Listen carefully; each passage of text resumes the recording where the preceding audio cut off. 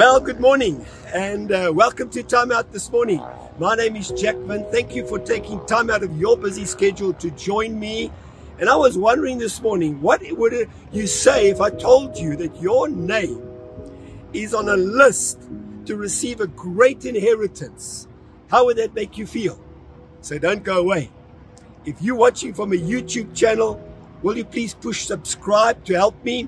And if you are on any platform and you share and you comment, you are helping me to make social media a more positive medium to reach people, as opposed to all the negativity that's out there. And so Timeout is all about being positive and sharing the positivity. So can I just say ahead of time, thank you for helping me with this. God bless you.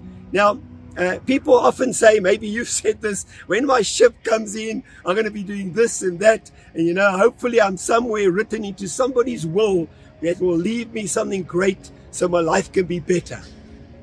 Well, the good news is, if you're a Christian this morning watching this, your name is on a list to receive a great inheritance from God. As a matter of fact, if I come to that will, when somebody leaves a will or the last will and testimony of somebody, it's normally in there, that last will and testimony are their wishes, how to distribute their inheritance. In other words, also how to give away their legacy to certain people. And so I was wondering, what was the last will and testimony of the Lord Jesus Christ when he died? What was that last will and testimony? Well, Hebrews 9 verse 15 says an interesting thing. It says, this is why Jesus is the one who mediates a new covenant between God and people. A covenant is really just an agreement God has written into his will between him and us. And it says, so that all who call upon, who are called, can receive an eternal inheritance from God that he promised us. So God wants to give us an eternal inheritance. It's written in his will.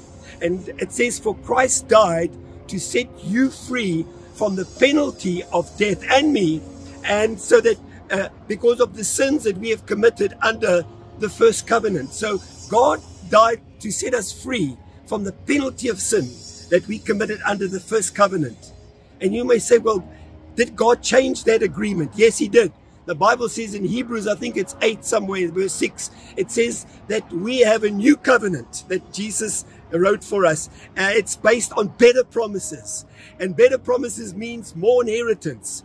So I want to say to you this morning, your name is on a list to receive an inheritance from God. But before I get to the inheritance, the greatest thing that Jesus could have done for you and I is to cancel the penalty of sin against us. We were dead in the water, literally, because of sin. It separated us from God. And Jesus came and he wrote an agreement in his last will and testimony when he died to say, Jack, you are forgiven. If you are listening this morning, you are forgiven if you accept that forgiveness of Jesus. And he wrote it in so that you don't receive the penalty of your sin and my sin. What a wonderful inheritance to start with.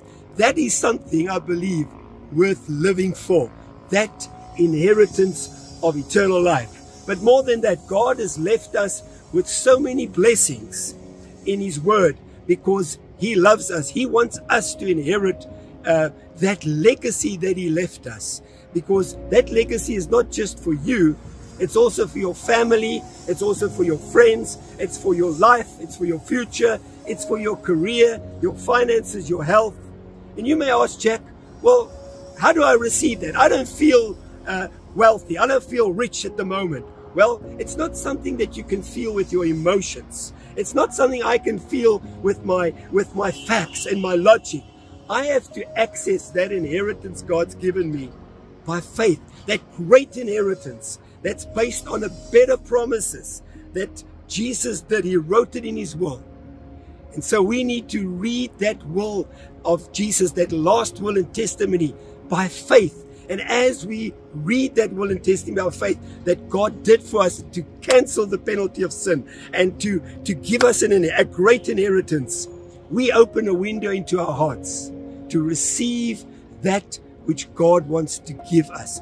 You open that window in your heart to receive what God wants to give you. So I want to encourage you today. Just go and by faith access your inheritance that God's given you based on better promises, based on a covenant, based on the last will and testimony of the Lord Jesus Christ. And as you do so, something's going to happen to make you feel that you are the most blessed person on the earth. My name is Windt. You've been watching Timeout. God bless you. I'm going to catch you next week.